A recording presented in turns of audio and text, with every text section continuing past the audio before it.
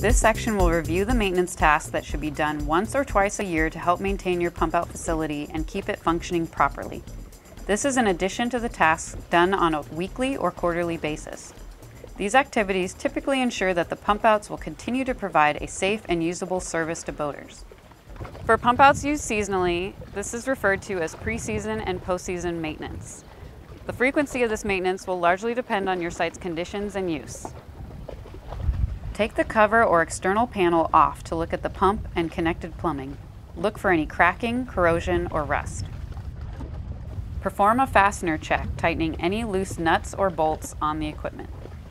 Take a current inventory of parts and replace those that are missing or breaking down, though you might be doing this throughout the year.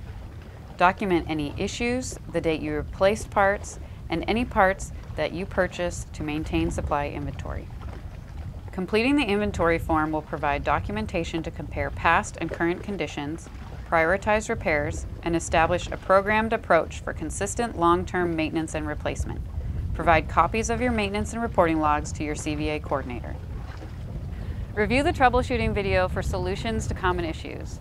For electrical or plumbing issues, contact a licensed electrician or plumber for those areas. If your pump-out system cannot be put into service right away, notify your CVA coordinator.